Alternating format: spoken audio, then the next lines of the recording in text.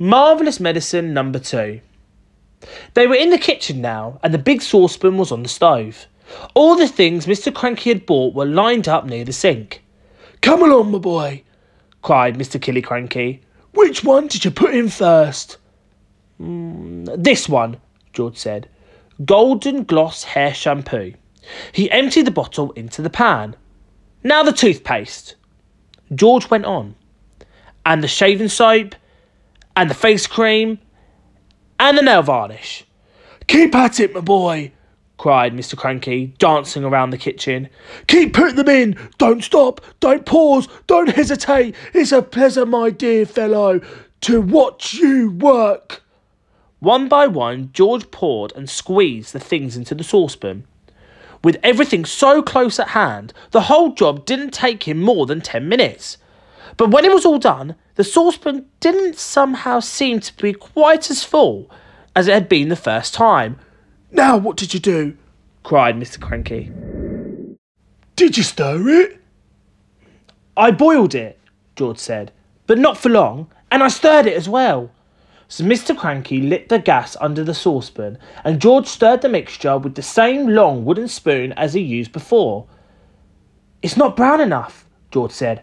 "Wait a minute! I know what I've forgotten." "What?" cried Mr. Cranky. "Tell me quick, because if we've forgotten even one tiny thing, then it won't work. At least not in the same way." "A quart of brown gloss paint," George said. "That's what I've forgotten." Mr. Killycranky shot out of the house and into his car like a rocket. He sped down the village and brought the paint and rushed back again. He opened the can in the kitchen and handed it to George. George poured the paint into the saucepan. "Aha! That's better," George said. "That's more like the right colour." "It's boiling," cried Mr. Cranky. "It's boiling and bubbling, George. Is it ready yet?" "It's ready," George said. "At least I hope it is." "Right," shouted Mr. Cranky, hopping about. "Let's test it. Let's give some to a chicken." "My heavens alive, why don't you calm down a bit?" Mrs. Cranky said, coming into the kitchen. "Calm down!"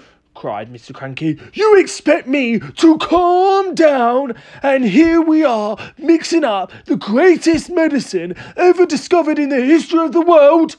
Come along, George. Dip a cupful out of the saucepan and get a spoon, and we'll give some to a chicken, just to make absolutely certain we've got the right mixture." Outside in the yard, there were several chickens that hadn't had any of George's marvellous medicine number 1. They were pecking about in the dirt in the silly way that chickens do. George crouched down, holding out a spoonful of the marvellous medicine number 2. "Come on, chicken," he said. "Good chicken. Chick, chick, chick." A white chicken with black specks on its feathers looked up at George. It walked over to the spoon and went peck. The effect that medicine number 2 had on this chicken was not quite the same as the effect produced by medicine number 1, but it was very interesting. "Whoosh!" shrieked the chicken, and it shot 6 feet up into the air and came down again. Then sparks came flying out of its beak, bright yellow sparks of fire, as though someone was sharpening a knife on a grindstone inside its tummy. Then its legs began to grow longer. Its body stayed the same size, but the 2 thin yellow legs got longer and longer and longer and longer still. "What's happened to it?" cried Mr. Killycranky. "Something's wrong," George said. The legs went on growing, and the more they grew, the higher up into the air went the chicken's body. When the legs were about 15 feet long, they stopped growing. The chicken looked perfectly absurd with its long legs and its ordinary little body perched high up on top. It was like a chicken on stilts. "Oh my sainted aunts!" cried Mr. Killycranky. "We've got it wrong. This chicken's no good to anyone. It's all legs. No one wants chicken's legs." "Oh, I must have left something out," George said. "I know you left something out," cried Mr. Cranky. "Think, boy, think. What was it you left out?" "I've got it," said George. What is it? Quick! Flea powder for dogs, George said. You mean you put flea powder in the first one? Yes, Dad, I did. A whole carton of it. Then that's the answer. Oh, wait a minute, said George. Did we have brown shoe polish on our list? We did not, said Mr. Cranky. I used that too, said George.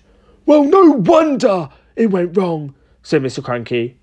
He was already running to his car, and soon he was heading down to the village to buy more flea powder and more shoe polish. Marvellous medicine number 3. Here it is, cried Mr. Kitty Cranky, rushing into the kitchen. 1 carton of flea powder for dogs and 1 tin of brown shoe polish. George poured the flea powder into the giant saucepan, then he scooped the shoe polish out of its tin and added that as well. Stir it up, George, shouted Mr. Cranky. Give it another boil. We've got it this time. I bet we've got it. After Marvellous medicine number 3 had been boiled and stirred, George took a cupful of it into the yard to try it out on another chicken. Mr. Cranky ran after him, flapping his arms and hopping with excitement.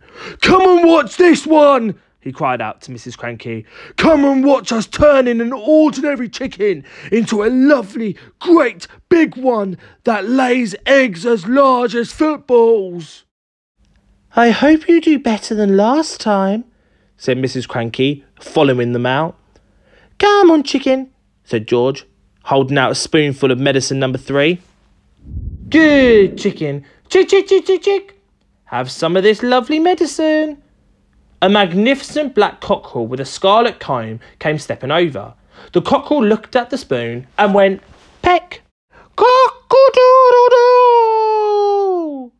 Squawked the cockerel, shooting up into the air and coming down again. Ooh, watch him now, cried Mr. Cranky. Watch him grow. Any moment he's going to start getting bigger and bigger. Mr. Kitty Cranky, Mrs. Cranky and little George stood in the yard staring at the black cockerel. The cockerel stood quite still. It looked as though it had a headache. What's happening to its neck? Mrs. Cranky said. It's getting longer, George said. I'll say, it's getting longer, Mrs. Cranky said. Mr. Cranky, for once, said nothing. Last time it was legs, Mrs. Cranky said. Now it's the neck. Who wants a chicken with a long neck? You can't eat a chicken's neck. It was an extraordinary sight.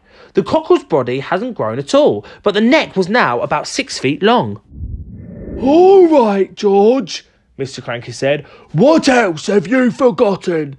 I don't know, George said. Oh, yes, you do, Mr. Cranky said.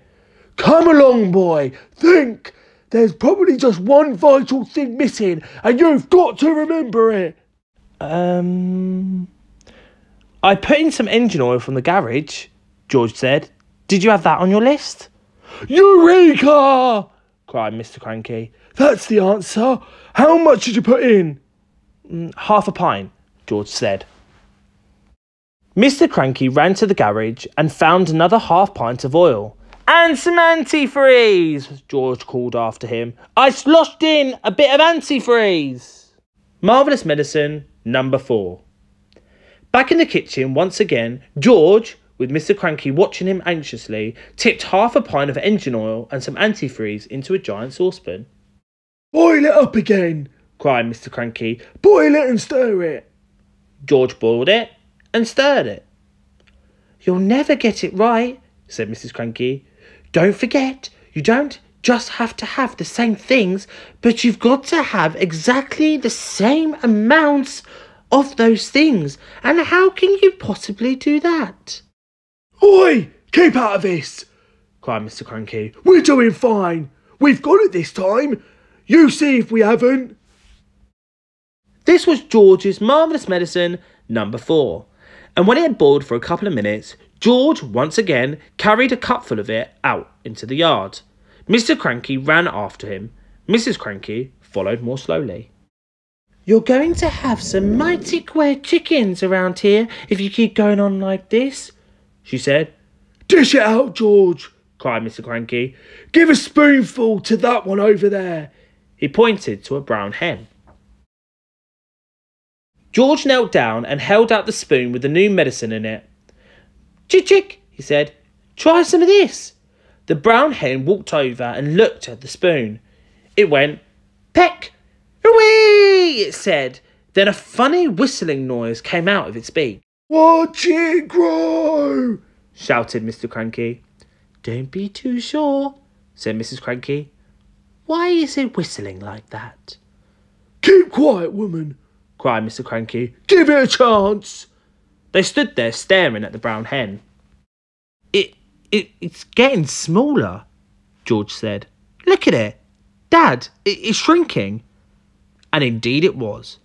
In less than a minute, the hen had shrunk so much it was no bigger than a new hatched chick. It looked ridiculous.